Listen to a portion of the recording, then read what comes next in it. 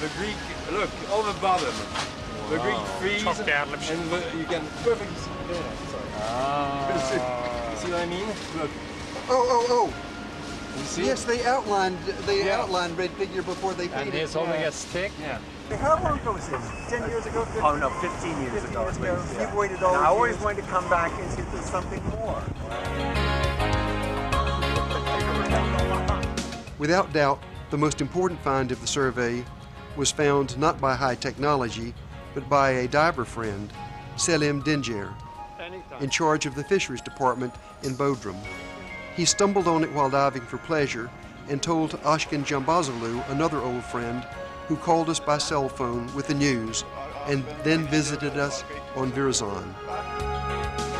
We went immediately to the place and found only a few amphoras visible. But Tufan and others poking in the sand said there is much more on the site.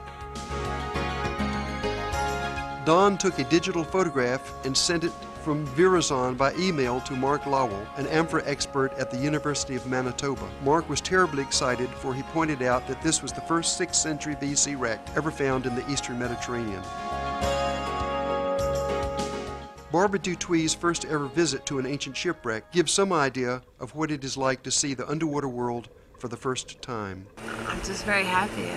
I've heard about this for such a long time, and to be able to be here and see what it's all about is really very, very special to me. It's just amazing to see Claude out there.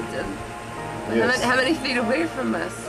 It just takes a new dimension to everything about underwater archaeology and everything you read about. But I think you have to be here in this place to understand a lot more about it.